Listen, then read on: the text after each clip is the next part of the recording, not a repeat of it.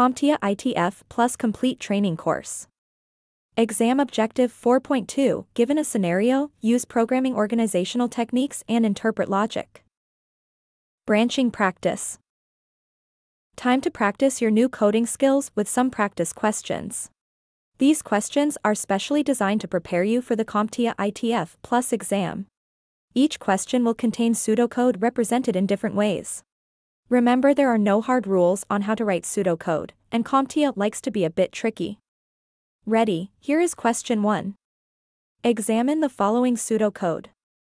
If the variable num is set to 4, what will be the output?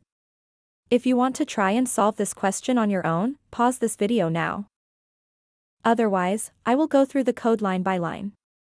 In line 1, we have an if statement, so we know this is the first part of a larger branching statement. Your first task is to evaluate if num is greater than 7. Which is a false statement, as num is equal to 4 and 4 is not greater than 7. So we head on down to the next branch statement on line 3. Here we evaluate if num is less than 11. This is true, as num is equal to 4 and 4 is less than 11. So this is the branch we will execute. The only statement in this branch is to print, which means to output the string b. So, the answer to this question is B. Now many of you may be looking at line 5. The condition num equals 4 is pretty tempting. Am I right? But don't fall for this.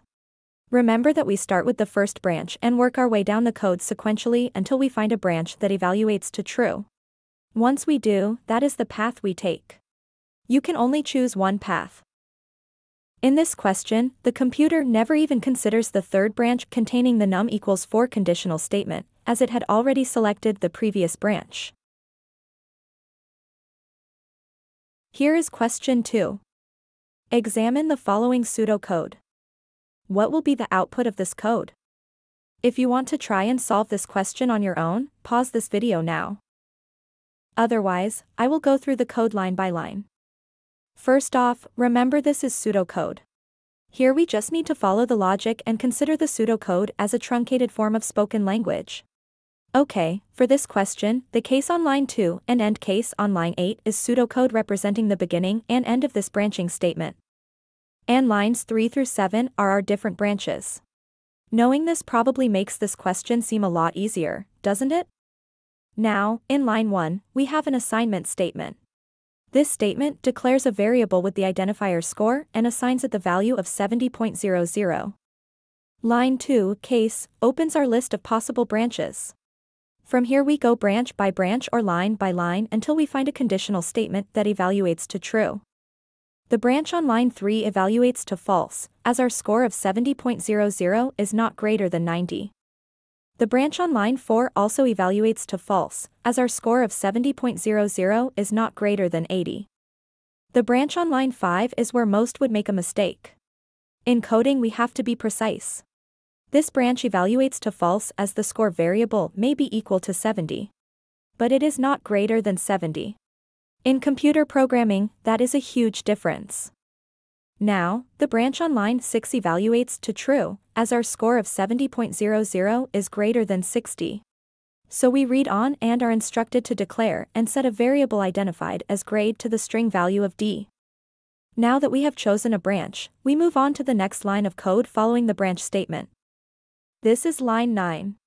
Here the code outputs the value of the grade variable, which is currently d.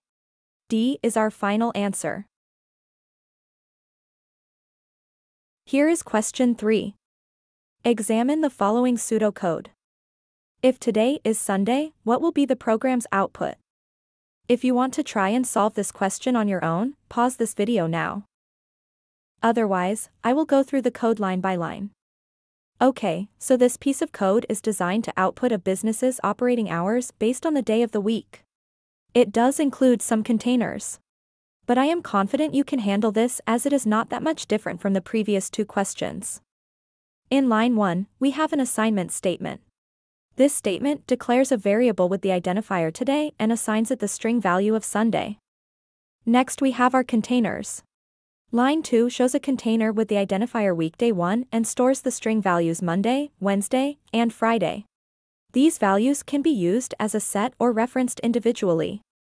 Line 3 shows another container with the identifier weekday 2 and stores the string values Tuesday and Thursday.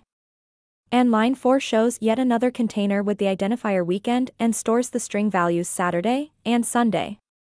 In line 5, we see this question is once again testing us on the concept of branching, and this line is our if branch. Our conditional statement is asking us to check if the value of today is equal to Friday.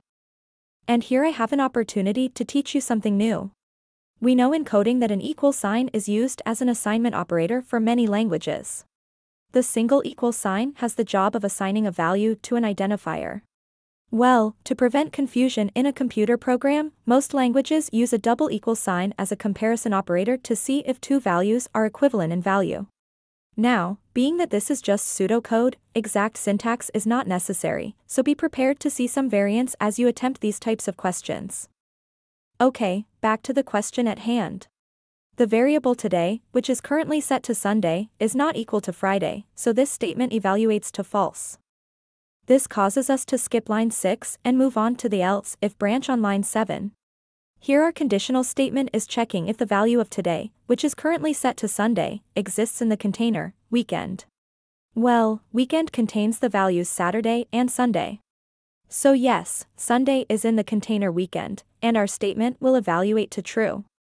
Now we will execute this branch, which includes the indented statement on line 8. Line 8 calls for the program to output the hours of 10 to 4, and that is our answer. If you found these example questions helpful, please share your thoughts in the comments. Also, I look forward to seeing you in the next video where we will begin our study of loops.